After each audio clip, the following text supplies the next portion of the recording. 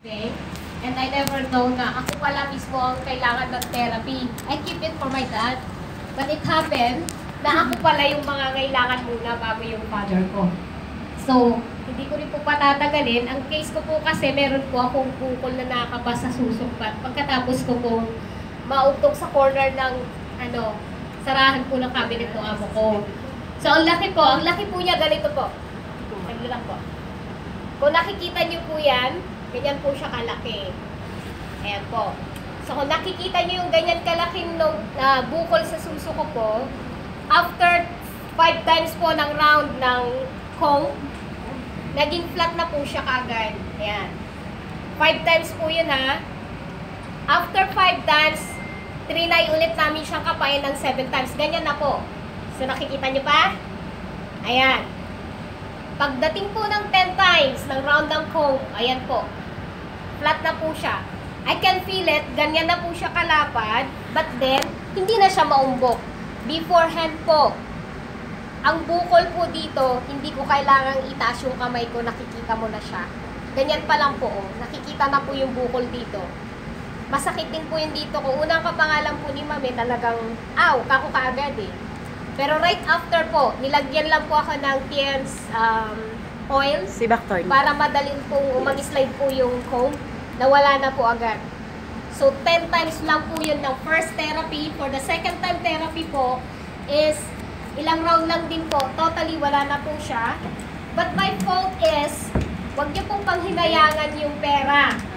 Alalahanin po natin na yung pera po mahahanap natin pag buhay tayo. Pero pag tsugi na tayo, totally gone.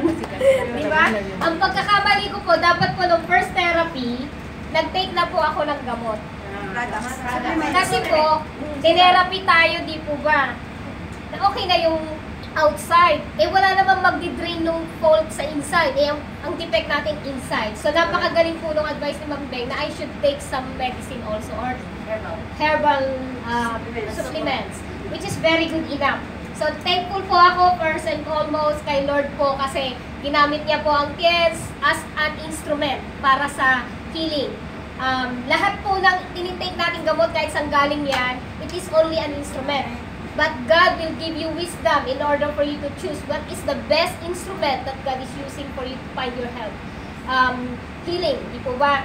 So, maraming salamat po and huwag po kayong magda-doubt sa pera lang po yan, pera lang. Mahahanap niyo yan habang nabubuhay kayo. So, i-priority natin ang health. Salamat po sa TIENS, salamat din po kay Ma'am Beng. God bless you all. Yes. Thank you po.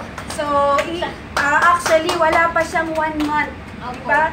So, ilang linggo pa lang siyang nag-take ng supplements natin, ng products, then twice pa lang siyang na-therapy.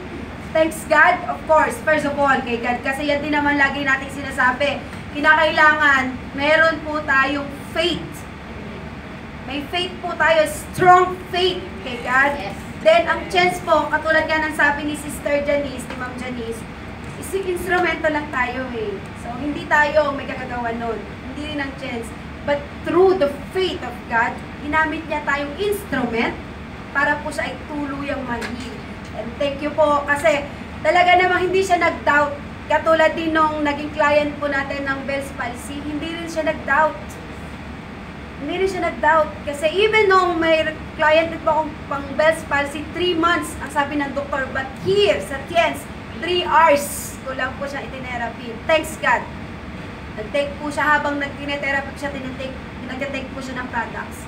So, 3 hours within that time, talaga namang yung niwing mukha niya, yung pikit ng mukha niya, dumiretso at umayos. So, like sa kanya, syempre hindi niya naman po pwedeng ipakita. So, of course, pero po, meron iba rin siya mga friend na talaga naman nakita and she herself, siya yung buhay na patotoo, na talaga naman pong ilang segundo or sabihin na nating minuto na ginamit natin yung ating pong yung pong ating device. This is one of the best health device ng TIENS. Yan po ba yung pamasahe? Opo, ito po yun. So, ito yung ginamit ko po sa kanya na sabi niya nga, according to her, 10 beses lang na itinerapi sa kanya because this part meron po yung mga acupoints. So mamaya po, papakita po natin yung mga acupoints na napadaanan nito para po magawa ninyo kung sa sarili nyo or even sa ibang friends nyo. Because TIENS is very helpful. Kailangan lang po may knowledge tayo. Napakarami niyo po matutulungan sa totoo lang. So, actually, gusto pa ni Ma'am Janice na magtagal. Kaya lang po. But in additional po. In additional. Kasi ang tinake ko lang po na una is Tietosan at saka yung super high calcium po. In observation ko, syempre curious ka, how will it works in your body, di po ba? So, mag-work po siya, in-observe ko after the second therapy, after ko nag-take ng Tietosan at saka ng calcium, na-observe ko po talaga yung the rest na yung nasabi ko sa inyo, may flat pang natitira. In 3 days time, syempre not instant, diba? In 3 days time, talagang wala na akong makapapati yung pain, wala na. So, ang masasabi ko lang, na in-observe ko, sabi ko, what is the difference between the over-the-counter and the one that is in TIENS? So, the difference between the two, as I observe, sabi ko, napakalit ng grams. Sabi ko, and then, yung sa over-the-counter, may 250, may 100, ano pa, diba?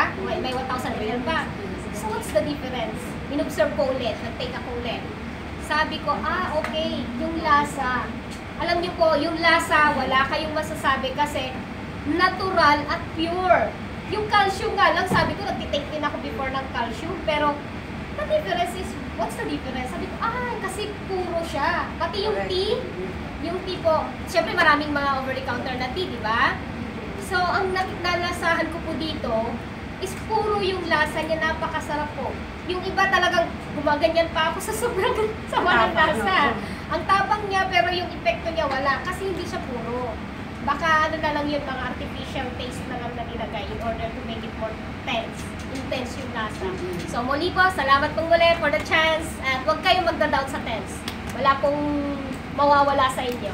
Thank you po. Thank you very much. Yes, Thank you Thank you kasi thanks God po kasi sabi nga din po natin, una sa lahat, yan din po yung sinasabi ko na madalas. Kasi ako hindi ko kiniklaim na magaling ako eh. Siya lang po yun. Siya po yun. Of course, with the help of God. Kasi wala pong pinakamagaling na doktor kung hindi niya po bibigyan ng guidance. Diba? Wala pong pinakamagaling na doktor kung walang guidance ni God. Thank you po. Okay po. So, kasi meron sila mga appointment. So, kaya po naman, napakarami natin ngayon. But anyway, thank you. And thank din sa pagbibigay ng oras nyo and the chance na makita nyo po at marinig mismo ninyo kung ano po yung nagagawa ng ating products at ng ating health device. Okay po. So, itutuloy